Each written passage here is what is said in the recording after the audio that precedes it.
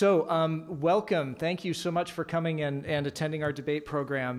My name is Rick Anderson. I'm the University Librarian at Brigham Young University, and I'm going to explain how our program is going to work today. This is a formal debate. It's loosely structured on Oxford Union debates, and the way it works is like this. So the first thing that we're going to do is we're going to poll the audience, and we're going to ask you to register your agreement or disagreement with the proposition, which is resolved. Transformative agreements represent the best possible mechanism for a full transition to open access publishing. And then I'll record the result of the vote.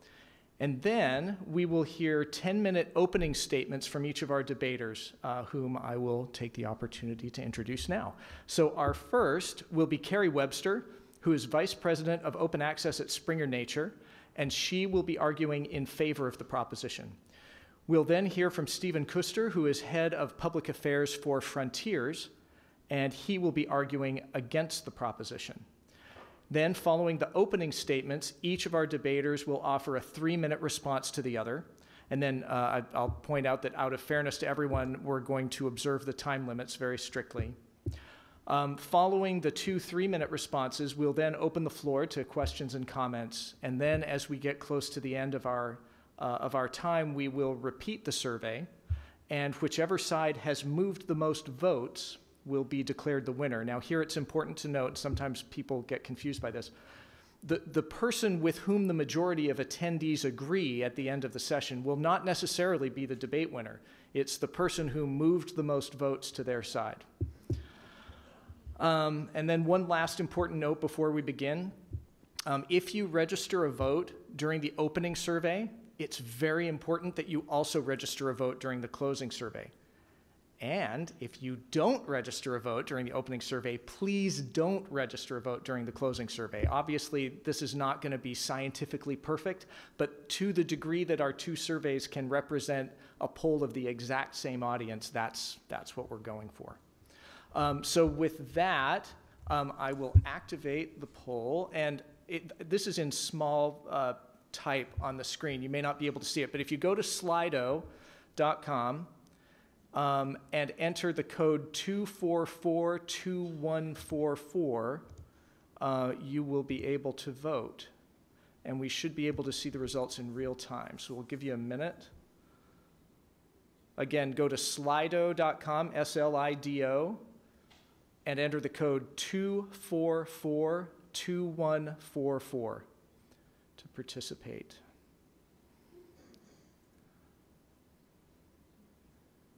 And this is always the awkward pause in these presentations when normally I invite someone from the audience to sing a song or something while the votes come in. I'm looking at you, Bob Boise.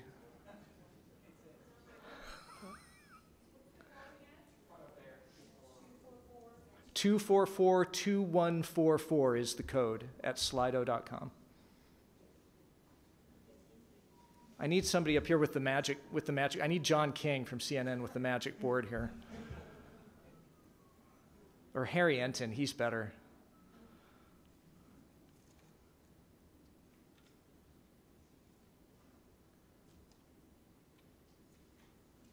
All right, I'm going to give it 5 more seconds and then call it. 5, 4, 3, 2, 1. All right, 65% disagree, 35% agree.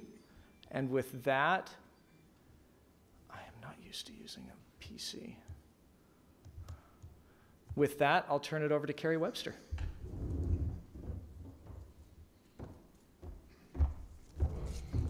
Thank you. Yeah, it's going to be a tough crowd, I see, but let me see how I do. Can everyone hear me okay, first of all? Okay. Transformative agreements represent the best possible mechanism for a full transition to open access publishing. So what do we mean by full, and what do we mean by best in this context? For me, this is not about the most simplistic way. It's not about the fastest route to flip journals, regardless of impact. It's about the most achievable way to achieve real and sustainable transition, recognizing the very global, multifaceted environment that we're in. To enable a transition, we need a mechanism that gives authors the choice in publication outlets that they have now, a transition that enables equity for authors in all regions and disciplines, a mechanism that enables space for sustainable transition of funds, and timely preparation for countries and different stakeholders. If that's our aim, what options of mechanisms do we have to deliver a transition? We could do nothing, let authors choose with their feet. We could only support fully OA journals, forcing publishers to flip if they wanted to continue to receive funds. Or we could support a model that can flex to country and customer needs, which is already having demonstrable positive impact on delivering real step change. In other words, transformative agreements. So let's look at these options in turn. Do nothing is too slow. It's not going to bring about meaningful change. Only supporting fully OA journals and trying to force an overnight transition. It is an interesting idea, but is it realistic? How could you orchestrate something like this globally, even within a consortia? What happens to regions, disciplines, and authors left behind? Is it fair? Is it realistic to assume all institutions and regions are ready with the infrastructure to switch overnight to managing APCs, when historically they've been focused on managing access? Is funding in place to make such an approach sustainable by forcing a sudden change upon established current payers, the libraries? You risk not allowing the timely and necessary mechanisms of bringing in further funding sources, i.e. the research funders, which are really key to enabling long-term open access. Publishers aren't the only stakeholders adapting for the transition. Move too soon, and you're going to leave out some parties and authors unsupported, and others absorbing a lot of fallout. This doesn't mean that I don't think fully OA journals don't require further support. I started at Biomed Central, one of the first open access publishers. I'm a career-long OA advocate, and Springer Nature has nearly 600 fully open access journals. Can we do better at organizing funding for these? Yes, absolutely. But they are already in the end state of a transition in that they're fully open access. And OA journals are already growing successfully, 14% year on year. Frontiers is growing 50% year on year. If the question, though, is how to successfully transition, we need to consider the best mechanism for moving hybrid and subscription journals, which currently represent 65% of output. That's the focus. How do we move from where we are now to a fully OA future? So this leaves us with a model and mechanism that acknowledges things are complicated, but can still drive real change, and that is transformative agreements. Transformative agreements retain choice of journals for researchers. They support and enable open access across all disciplines. They enable the reallocation of funds towards OA and support stakeholders in preparing for open access. They allow institutions, consortia, countries to transition at a pace and a structure that makes most sense for them. And they are working. They are delivering the transition, and they can deliver step change. Let me talk a little bit about these points. What do I mean by choice for researchers? Researchers are not choosing where they publish because the journal is OA or not. Then they're choosing it because they've identified it's the right home for their manuscript. This could be because the scope best represents their community. It could be because it offers the best service, the fastest turnaround time, or they believe it will provide the best impact and reach potential. Springer Nature author survey results show us that 90% of authors choose a journal because of journal reputation and relevance to their discipline, whereas the option to publish OA is rated as important by less than 40%. 60% agree they will submit to the best journal for their work, regardless of whether it is OA. So if you demand a researcher only publishes in a fully OA journal, you risk removing a lot of author choice. Or if a journal flips, but the researcher hasn't got organized funding, you remove author choice. There's no consistent data on flipping right now, and the outcomes can really vary by discipline. But our own research of the market shows that publications drop by somewhere around 50% after a flip. 50% of authors who previously chose a journal no longer being easily able to publish there. What do I mean about supporting disciplines? Transformative agreements are proven to provide equity across disciplines. If you look at research disciplines in fully OA, it's been the STEM subjects where we see the highest volume. Humanities and social sciences slower to adopt open access journals. 90% of fully OA publications are from STEM, while only 10% are from humanities and social sciences. Partly due to the nature of research, but also because funding availability, lower grant levels, just points to the fact that some disciplines are going to be easier to transition. And if you look at the impact of OA within a transformative agreement, you can see huge jumps in OA uptake across all disciplines, within an institution, consortia, country, because the transformative agreement has created an OA level playing field for everyone. Springer Nature Humanities Social Science journals see much higher OA uptake from countries where we have transformative agreements to those without. For example, 88% of our German humanities social science content is gold open access.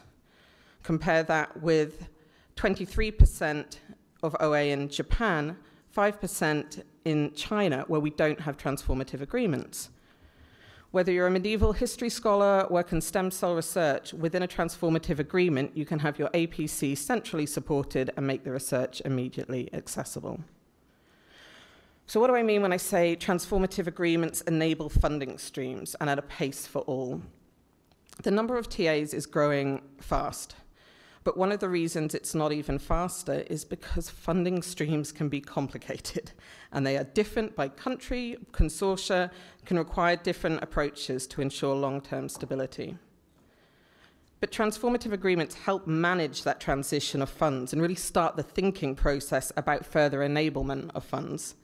If I give you some examples, in the UK, you can see funders contributing directly to institutions additional funds to support their OA policy. And these can become part of the funding total for transformative or OA agreements. You can see other mechanisms across Europe. In the US, University of California recognized that they couldn't receive funds directly from funders, but they created a multi-payer model with publishers to enable and encourage grant monies to be used alongside library funds. Our experience shows that funding landscape is different across regions, and lots of activity is happening, but it is complicated, and stakeholders need to move at a pace that is sustainable for them.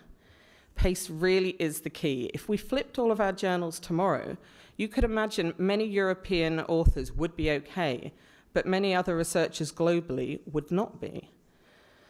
So my last point for transformative agreements is simple. They are working. If you look at the regional output from those early adopter countries, you can see that transformative agreements are enabling country-level flips. For example, Netherlands, Sweden, both early adopters of transformative agreements, are publishing 63%, 65% of their total output gold OA, compared to in the US, 31% of content open access. I think a frustration with transformative agreements can be that they're seen as moving slowly, but I think that's because transitioning generally is complicated, and I think that all of us stakeholders in the transition have been learning and developing our approach. More recently, you can see significant increases in the volume of TAs. Around 300 agreements reached last year from over 40 different publishers. And in 2022, 280 year to date. But way beyond Europe now, we've got some in Africa, Latin America, Middle East, Asia Pacific, 93 this year in North America. Steal a last sentence. The transition is happening. And if we continue to support TAs, we'll continue. Thanks.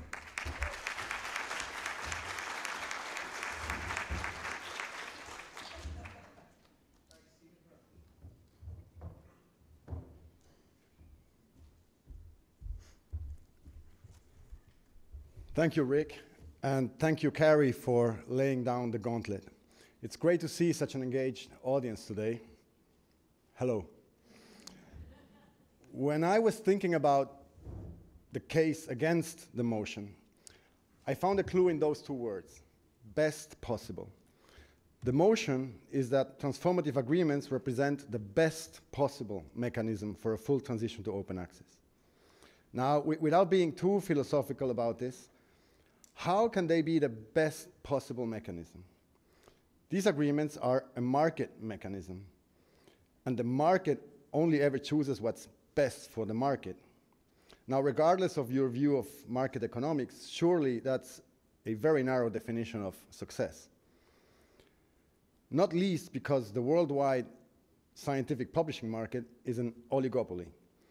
The market is estimated at around $27 billion and is dominated by the 5 largest paywall publishing houses, who between them have captured more than half of it.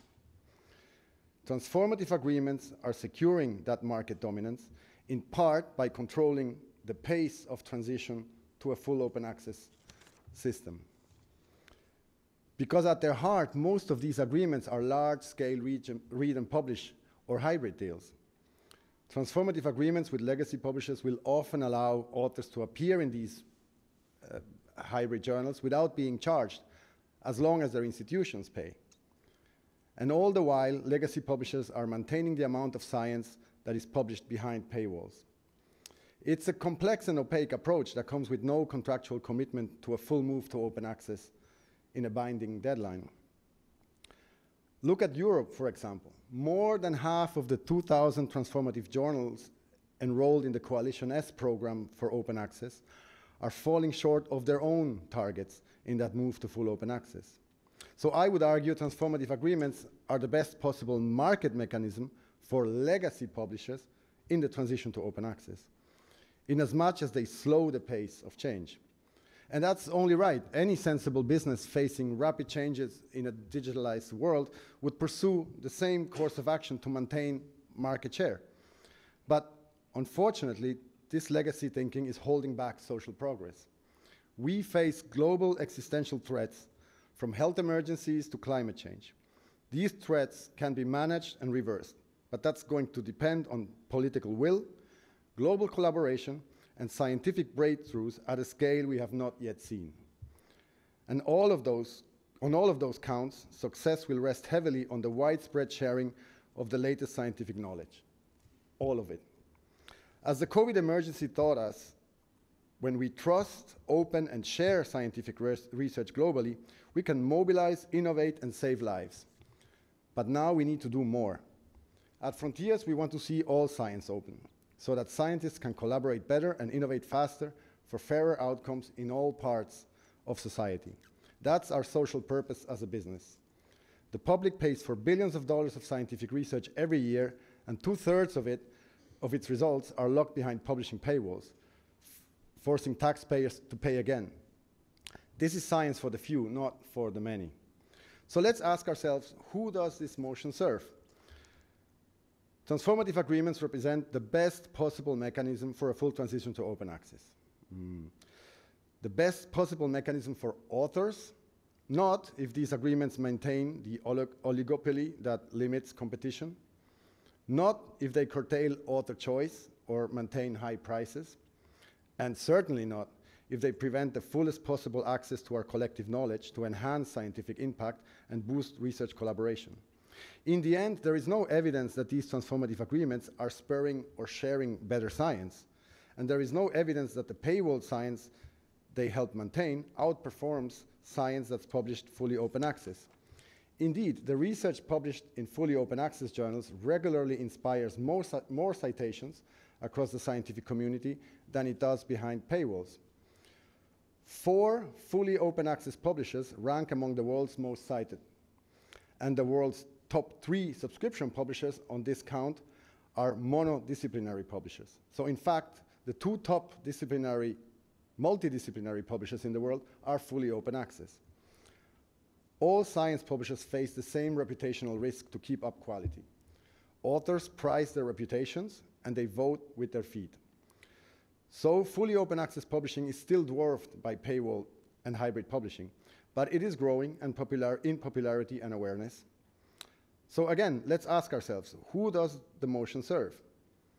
the best possible mechanism for libraries and their institutions, not if these agreements come with inflated prices, not if they overwhelm institutions' publishing budgets in multi-year deals, leaving little funding for authors who seek open access options.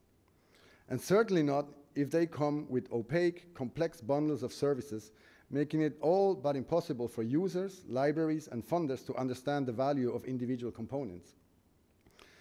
Now, the costs of science publishing vary from company to company, but on average, per article, fully open access publishing comes in at a lower price than paywall publishing. And it is much less expensive than the hybrid option in transformative agreements.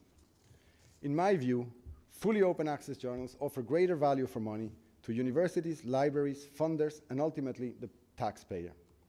So once more, let's ask ourselves, who does this motion serve? The best possible mechanism for society at large? Not if we believe global challenges demand urgent action backed by full and immediate access to our collective knowledge. And certainly not if we believe that the integrity of published research is as important as the democratic way in which it is shared. It is clear that here in the US, the Biden administration has put fairness at the heart of its new policy guidance. It is seeking free and equitable access to federally funded scientific research without embargo, with a binding deadline. The degree to which transformative agreements meet that challenge should be our measure of their success. In the end, I would argue transformative agreements are putting a brake on the transition to fully accessible science. They help maintain published science behind the paywall. They compare poorly with fully open access publishing agreements on cost, transparency, scientific impact, author choice, taxpayer fairness, and funder value for money. They perpetuate science for the few rather than enlarging it for the many. And ultimately, one cannot say these agreements are the best possible mechanism for full transformation to open access, because better alternatives already exist, fully open and working now. They represent a better way, and they don't rely on promises of transformation tomorrow. Pure open access publishers have a model that is good for society, is commercially viable, economically sustainable, and allows us to publish robust science that is open for all. Pure open access publishers have proven that they can succeed at scale, publishing articles that are fully open on day one in a variety of useful formats ready for download, use, and reuse to drive the knowledge economy. And scale matters.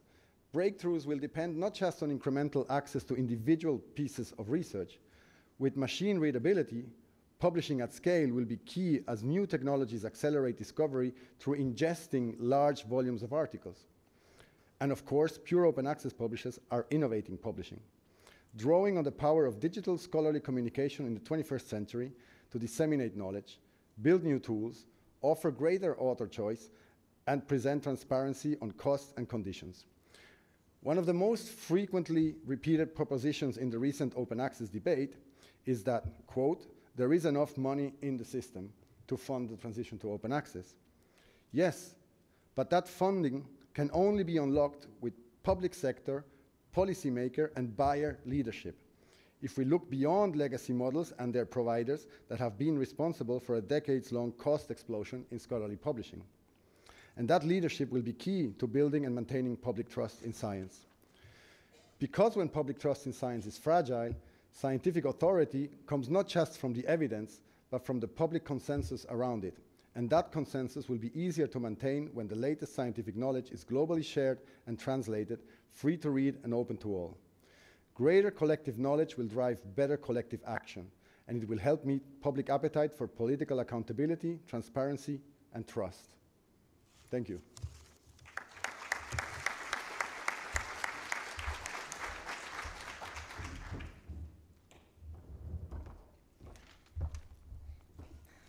Thanks for that. Let's be clear, this is not a debate about whether OA is the end goal, about whether OA is beneficial or the best way for publishing. We are fully agreed on that, but this is about how do we move. So I'm going to start my rebuttal actually with a point of agreement on what Stephen said. In considering this motion, the clue is in the words best possible. And I agree, possible. What is possible? What is achievable? What's the most realistic way to enable a transition? It's very clear, the views, that you don't like transformative agreements, but I didn't feel that we really had a realistic alternative. Fully OA journals is where we need to be. No argument on the end destination, but we have to be practical about how do we transition the rest. And to my previous arguments, without leaving authors, countries, libraries unprepared. I'd really like to challenge the notion that transformative agreements being a market mechanism and the market choosing what it wants, and that is to slow down the transition. It's categorically not true.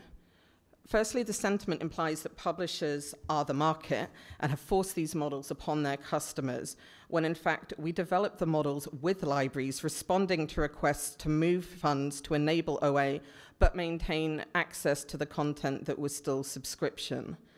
And actually, incidentally, there's a really great example. There's a session at 4 o'clock with Max Planck and Nature to talk about how we developed a model together, recognizing things were challenging. So useful to see how it's developed in partnership rather than forced. That we're slowing down the transition is also just false. Individual take-up for OA without transformative agreements is just slow. Authors won't choose OA if they don't have ease of funding or a mandate to do it. So if we flip a journal without a high OA share, before the region, the author is ready, we do risk failing.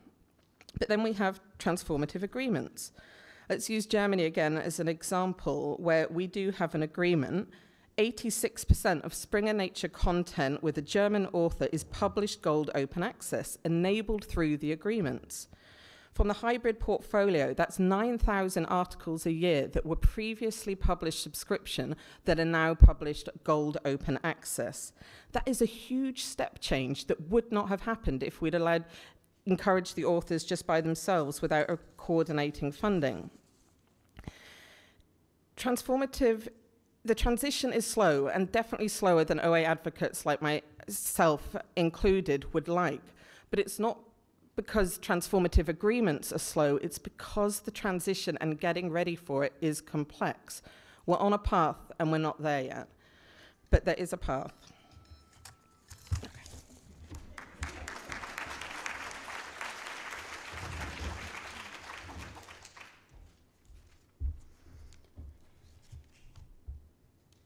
If the proposition was, let's do something achievable, okay, subscriptions were achievable, hybrid seems to be achievable, but I think the proposition should be, let's do something better. Look, I don't doubt the sincerity of the commitments to change by many large mixed model publishers. What I'm missing is a clear answer to the question, how long is long enough? Currently, transformative agreements are a net negative in search for a future positive. How many years is that notional payback period? 20 years in, are we really still moving too soon? In the eyes of policymakers, enough time has passed, and transformative agreements are not meeting the objectives in their eyes, and we agree with them. And it's worth remembering that open access is not only about current and future content, and that while transformative agreements may be slowly addressing openness of some of that content, much historical research remains locked away, and we are not talking about deep history either. On funding, Carrie points out that the need facing institutions and agencies to manage funding streams carefully, and she's right to do so. But it is entirely in the hands of those institutions and agencies to set the funding policies and allocations they want. There is enough money in the system to fund the transition to full open access publishing. It can be unlocked with buyer leadership and willingness to change not only the way you pay the few incumbents, from subscription fees to PAR fees to APCs, for instance, but using it to allow new publishers to enter into partnerships with libraries and provide innovation and cost-effective services. You can either choose to distribute money to sustain legacy publishing models, or you can use that money instead to achieve openly distributed and shared knowledge. Let me close with an analogy from the car industry. If the goal is to shift from fossil fuels to electric vehicles, a hybrid isn't the best possible mechanism. A hybrid vehicle will never become an electric vehicle. It's not in a state of transformation. It's stuck. Thank you.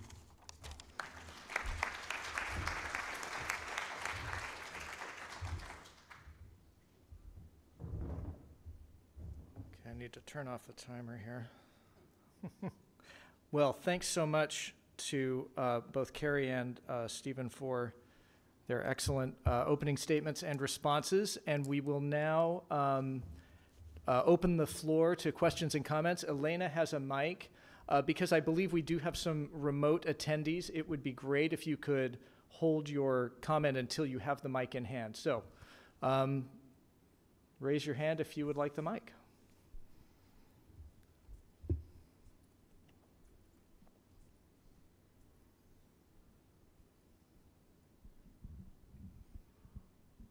Thank you.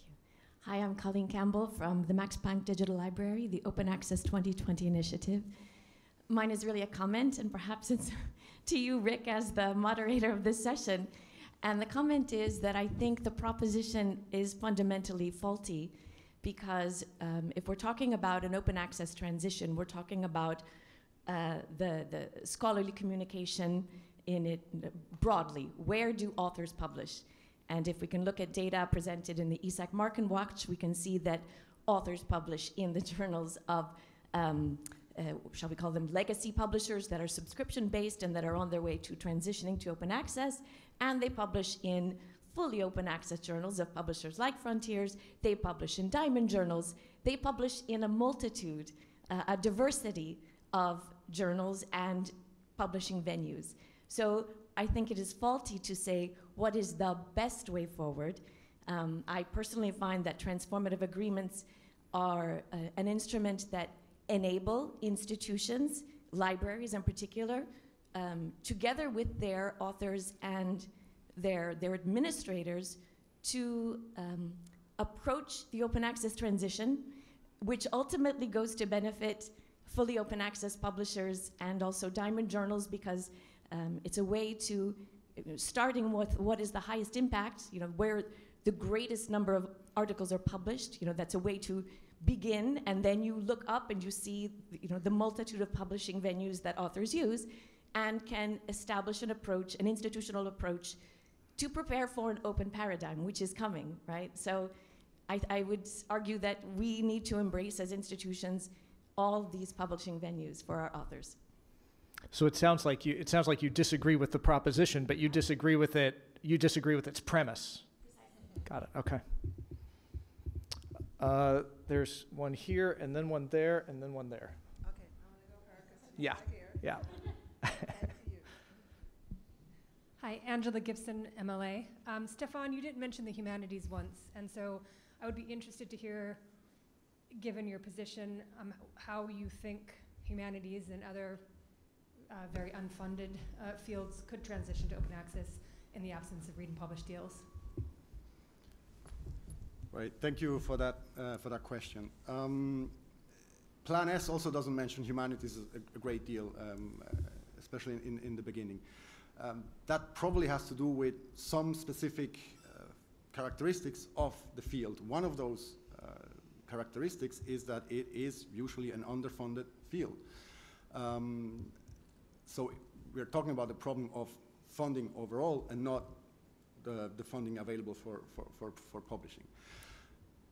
My argument is that if you move away from big deal or transformative agreement type of an environment, the money in the system becomes available, among other things, for research and to nourish communities and disciplines that aren't as funded as others. What we have to make sure is that when that happens, and that's the big question in the room here, but when that happens, that money stays in research and isn't used for the football team or so it's a partial answer, it's not the full answer. To add another only partial element to it is that we probably have to concede that those factors that make the humanities and some other fields different require exceptions, like Plan S did in Europe for, the timeline is extended for the humanities and some social sciences. The type of license may be different. You may be talking about CC BY, non-commercial or non-derivative for some fields. So I think these things have to be thought through at a granular enough level to allow for the specificities of the disciplines, specifically the humanities. And of course, depending on what you believe the correct definition of open access is, you may be talking about exceptions to an open access transition. There are many who would argue that CC/BY-ND is not open access. Yeah, I would argue that. Yeah.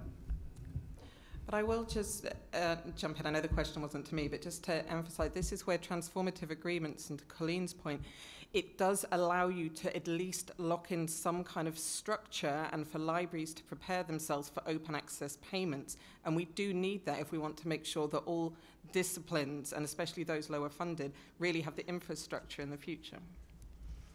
James Rhodes, Virginia Tech Libraries. Sorry, this seems very loud.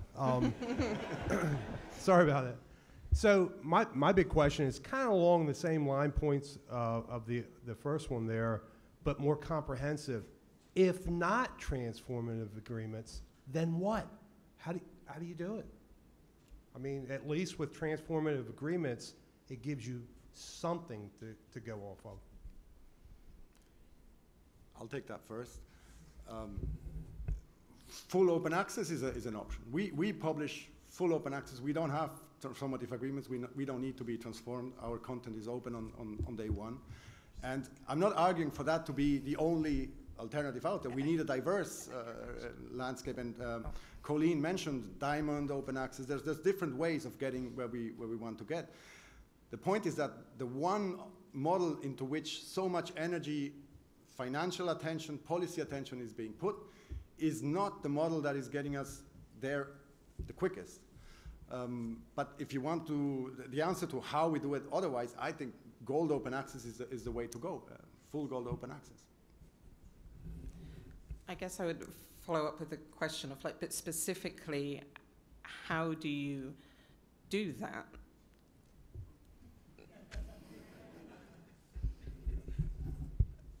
Flipping is not the only way to transition. A transition can also mean you close down journals and you start new journals with new publishers that offer the new model. A society the only way to generate revenue for a society is not only through subscriptions.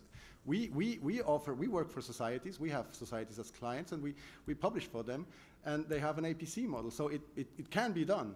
It's really a matter of the funding flows and allowing them to go where the innovative models are, instead of locking them into multi-year hyper-bundled agreements.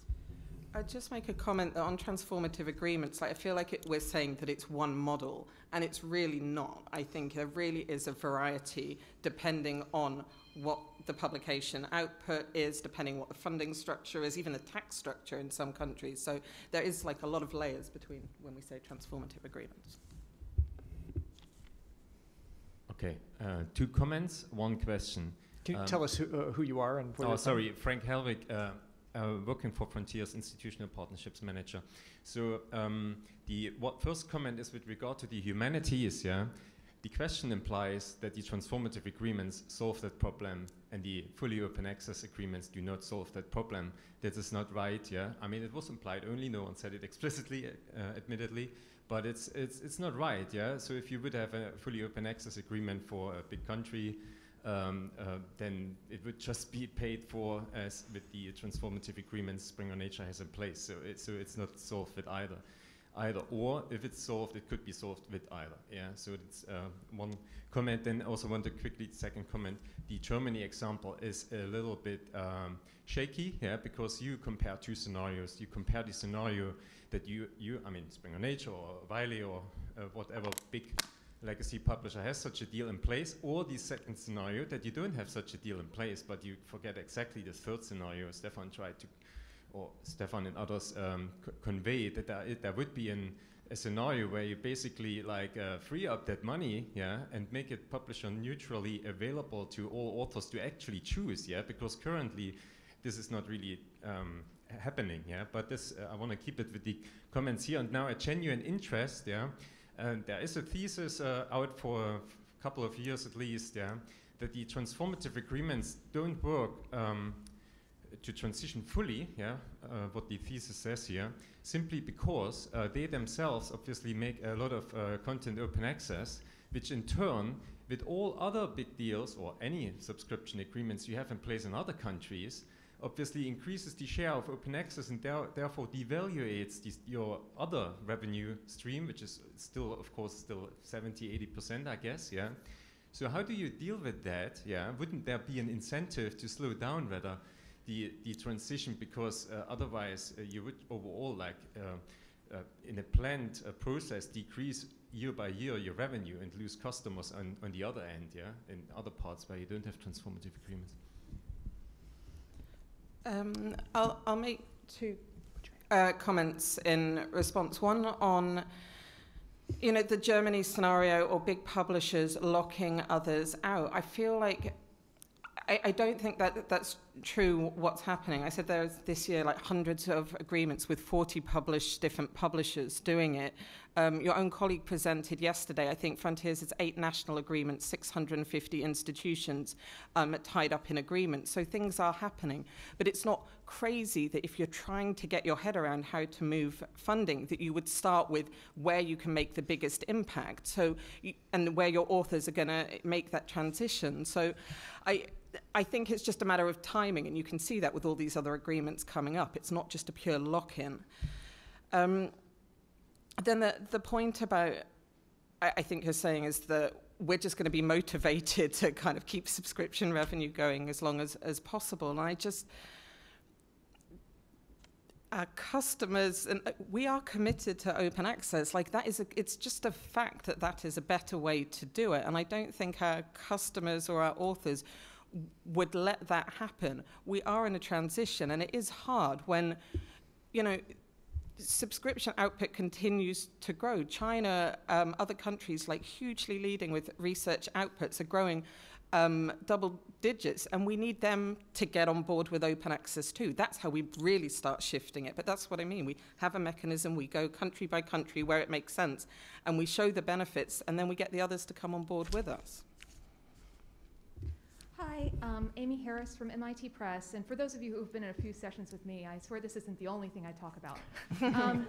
So, you know, we've just finished in this room hearing from Dr. Mambo Tata about the importance of equity in these models, and I take umbrage with the idea that Read and Publish is equitable, because by going institution by institution, authors who aren't lucky enough to be at an institution that can afford to be in one of these read and publish agreements, which come with such amazing overhead of you know, having to deal with reporting and payments and APCs, they're not able to participate in this system, and we are leaving people out. This is not an equitable and inclusive way forward.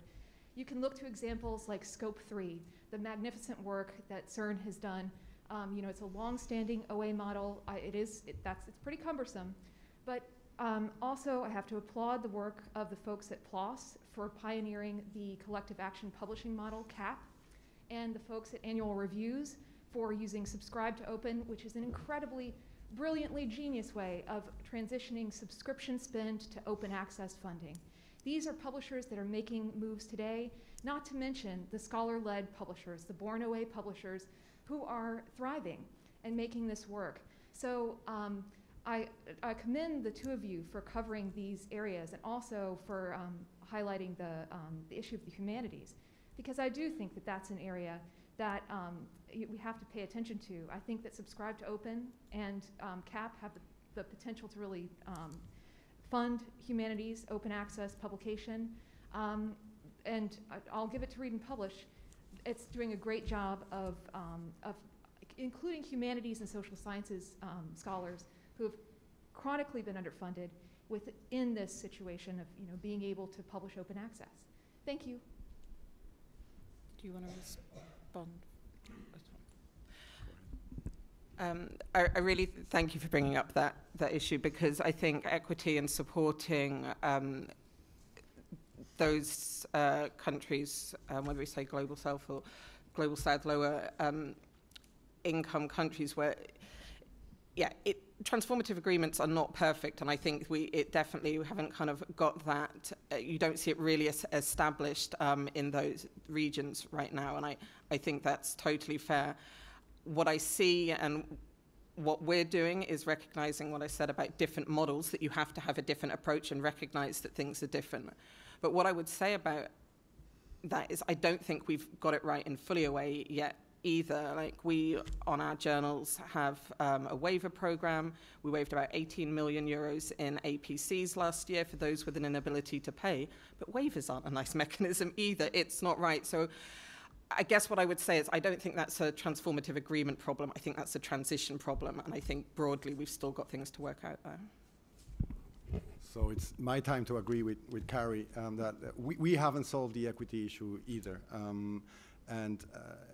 There's a risk with the APC model that you remove one barrier and you build up another one.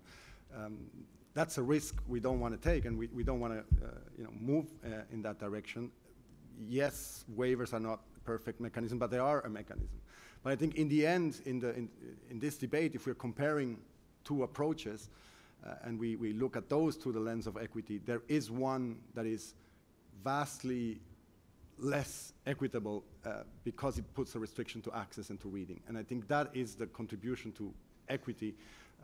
It's by far not solved the problem, but I think that is where open access is per se a more equitable model. This is not necessarily a point about transformative agreement, it's open access versus paywall. But. Allison. Hello, I'm Alicia Wise from Information Power, and we do work to help smaller society. Alicia, would you move the mic up closer to your mouth? I can. Is that better, Rick? Yeah, perfect. Thank you. Okay. So I'm Alicia Wise from Information Power, and we help support, amongst others, smaller society publishers to transition to open access. And I just wanted to call out work done with EIFL to help transformative agreements happen between those society publishers and universities in Albania, Armenia, Azerbaijan, Belarus, Congo, Ethiopia, Ghana, Ivory Coast, Kenya, Kosovo, Kyrgyzstan, Laos, Lesotho, Malawi, Maldives, Myanmar, Nepal, and others. Researchers in these countries are affiliated with universities who have libraries, who in many cases already have agreements with publishers, either directly or through their consortia or through organizations like Research for Life. Transformative agreements can be an inclusive way of increasing equity. So I would just challenge that debate a little bit that we've just heard. Thanks, Alicia. Other comments? Oh, Athena. Hi, I'm Athena Hepner from the University of Central Florida, and I work in acquisitions. I deal with a lot of our electronic resource packages and invoices, and we have a couple of transformative agreements. And I can tell you when the authors find them, they're very excited to be able to waive that $3,000 APC and publish open access in the journal they already selected. So that's wonderful, but it's problematic because we can't afford it. We only go for transformative agreements if it's cost neutral to the library acquisitions budget, not the university budget, because we don't have the rest of the university budget. So how do you get over that hump to make this a better model? Or the other problem is if it's a Diamond OA or something like that, we don't have a fund to help with the APCs for that. So unless the author planned in advance to have it grant funded, how do you deal with that? So what are the practical steps to make these models more appealing for a university and their authors? Thank you for the question. I mean, I would say that that's the challenge for the OA transition generally, right? If you're a high output university, high research output, the library doesn't have all the funds to cover it. That's just a fact. So it's really about how can we enable and bring in other funding streams. Like NIH allows funds to be used towards open access publishing if the researchers put it in the grant up front. So how do we make sure that kind of that is captured, and that if you've got an agreement, actually it's the authors that don't have funds that can use your monies, and those that do have it can go elsewhere. So I think there's education, there's trying to work with the funders. It's hard in the US because there's definitely no kind of direct communication. And I think that's what we have to keep working on, which is why, the University of California multi-payer, seeing how that evolves, if you can try and bring together multiple sources, it's interesting, but it's complicated. It's less complicated at a system like California, which basically functions like a European country, than it would be at a system of higher education in another state. Steve. But that's exactly the argument for letting the money flow where authors want it to be used. So you should be able to use the same budget you have for agreements with open access, with an open access publisher, or to support authors in other models. And the fact that so much of your budget is tied up in subscription deals is preventing, that's probably the reason why it's preventing you from doing that. So that's the first thing we have to solve. If there is true competition for this funding and the authors get support regardless of the business model of the journal that they want to publish in, then we're on an equal playing field, and that's what we want.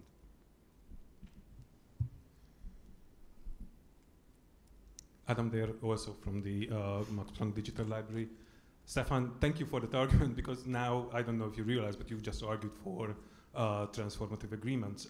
Because in our view, it really is a mechanism for the library budgets to follow the authors, and it shouldn't be the library who should be saying the authors that you should publish only in these journals, but we should allow authors in publishing in their journal of choices, and then have mechanisms in our budgets to follow that. And I wanted to react actually on Tina's point here, like the colleague from Florida, is that it's what we say always, and what Carrie also mentioned, is that there is, and Stefan, you did that too, that there is enough money in the system. And there are cases really when we see that the publishing output is comparatively higher than the previous subscription fees.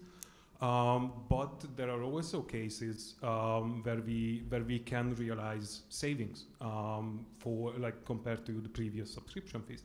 And in those cases where we liberate our budgets with signing these transformative agreements and divesting from those subscriptions where we are historically overinvested, and then the budgets can follow the authors by publishing in frontiers, supporting diamond models such as MIT, SciPost, these sort of things. So I also would argue that transformative agreements are also a mechanism to free up and liberate the budget and then reinvest it where it's needed.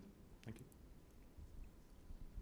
The key word there being where it's needed and where the authors want to go. So a big transformative agreement that just changes the way you pay the same publisher the same amount of money, actually increasing amount of money, that's I don't see how that is helping. So it's not locked in. It's not locked in. But it is locked in many cases. I mean, look at Project Deal in Germany. That is the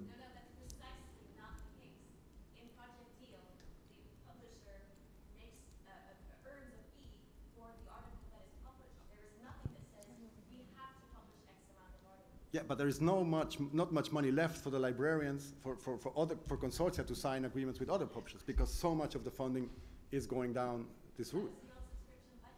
We need to find more funds for you, but right now, by initiating the transformative agreement, the money is able to follow the author. It's not a guarantee that it goes to Springer Nature. Well, it is in that deal. It is a guaranteed amount. Okay, I think we've got time for one last question or comment. Okay. My name is Chris Palazzolo. I'm the head of collections at Emory in Atlanta. And I would kind of disagree with the divesting, and not divesting so much about freeing up the money. A lot of my money is in big bundles and in big packages, and so therefore, for me to afford things like Frontiers and PLOS, I need to divest from the legacy publishers and big bundles. But my more bigger comment, though, is I think it's a little bit disingenuous to say that it's not a market mechanism, because of the fact that, and I'm not saying that as a negative, and you are working with libraries to find the best market mechanism that works for you and for the libraries to keep your income coming in, whether it comes from APCs or from legacy subscriptions and so forth. And I'm glad you're working with us, because we're part of the market, you were customers, so we can find the best mechanism. But to say that's purely not a market mechanism to try to make that work. And again, it's not a slight. You're a publisher. You need to make money. You need to think that's not exactly, I understand how publishing works generally. So I just want to kind of make that, it's not, again, not a slight. It's just, I think, and I'm glad you're incorporating us, because we're finding, there is not a pure market here, obviously. We're involved in that market. Thank you. Yeah, Cool. thank we you have for to that. respond very, very briefly. Yeah, thank you for that comment. I wasn't meaning to say it's not a market mechanism. It was just that we solely are not the market, and I was meaning that it's a collective. Thank you. Thank you so much. Would you please join me in thanking our debaters one more time?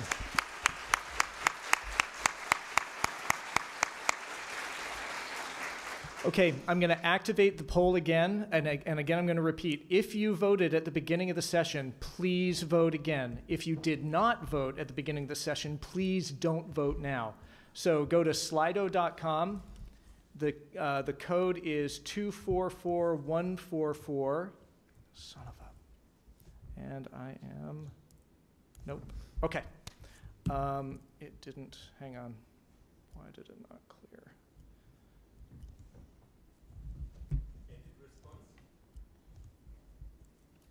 Okay, now, please vote. Again, slido.com, code 2442144. And while the votes are coming in, I'm just going to take the opportunity to make a quick editorial comment.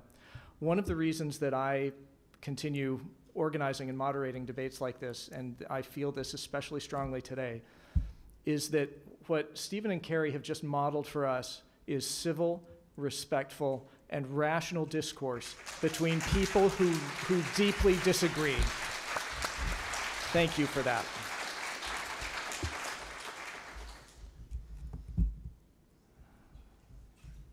Wow. Oh, okay. I was going to say that was very quick.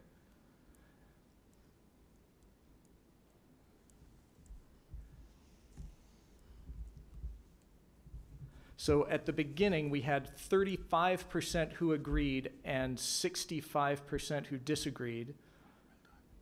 And with the voting slowing down, it appears that agree has won. So congratulations, Carrie.